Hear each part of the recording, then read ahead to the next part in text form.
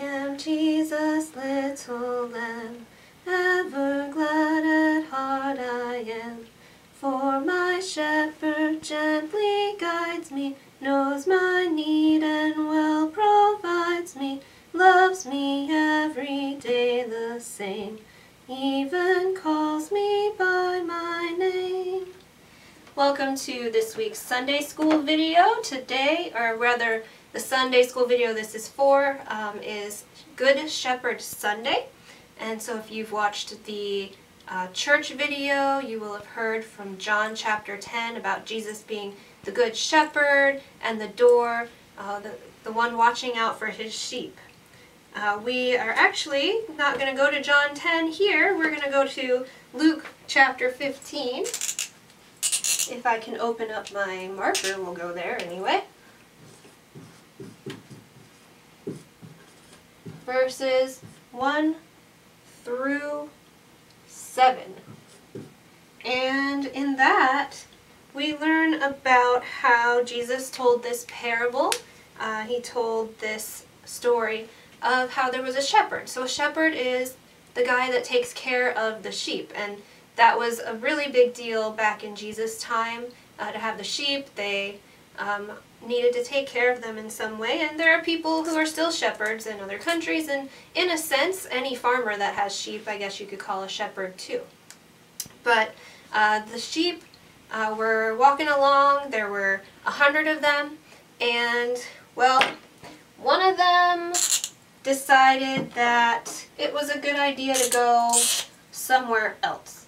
All the other 99 sheep were hanging out over here where the shepherd wanted them, and the one sheep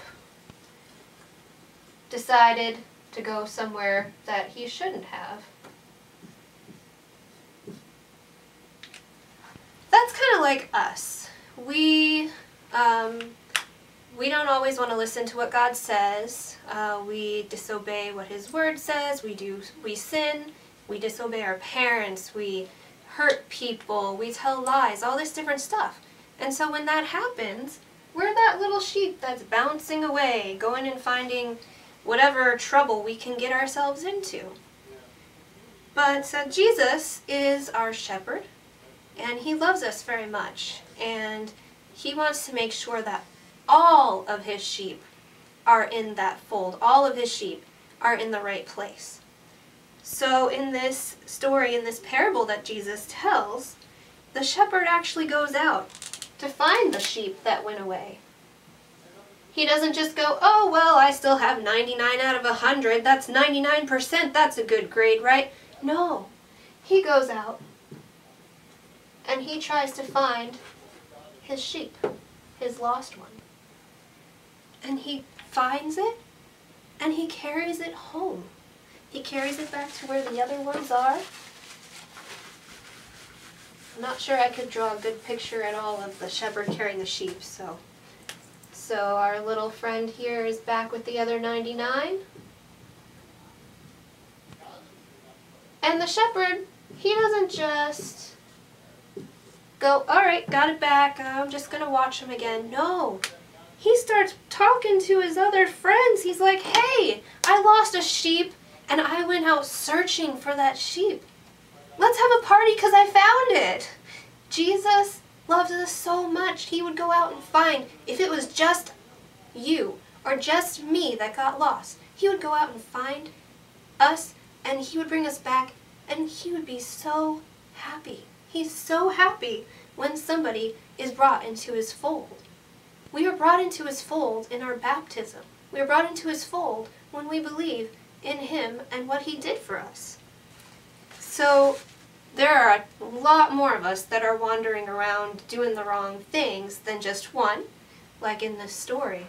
But Jesus decided to come and try to catch us all.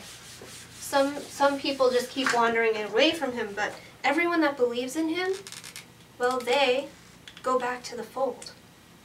And Jesus came, and He had to do more than just search for us. We had a debt to pay, and we couldn't pay it no matter what. We couldn't pay it with money. We couldn't pay it by trying to do all the good things possible, because even when we did all the good things possible, we would still fall into a sin somewhere along the line. So Jesus came down, and he didn't just search for us. He wasn't just, a nice little shepherd guy that found that extra sheep. He came down and he died, which was the debt that had to be paid. He was perfect throughout all his life. He never sinned, ever. He never disobeyed his mom and dad. He never lied. He never hurt his friends. He never did something wrong that his teacher told him not to do. He did everything right. He followed all the laws, and he followed all the rules. And then he died. He doesn't deserve to die, but he did it anyway, so that he could find us, those lost sheep that are bouncing around, doing the wrong thing, going in the wrong place. And then, at our baptism, he's having a party. He brought us back into the fold. He has us now.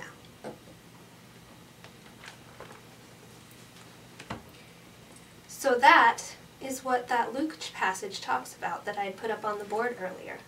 So the Luke passage is the most accurate account that you can find it in. So I definitely recommend you go watch the church service and hear more about it from John chapter 10, and that you just keep remembering that even though you're a little sheep in a way, bouncing around, getting lost, you have the best finder in the world searching for you. You have the best finder in the world finding you, scooping you up in your baptism, scooping you up and bringing you to believe in him. Jesus loves you. I love you. I miss you. And I can't wait for us to be back together again. And from what I understand, that's sooner than later. All right, have a great week. God bless.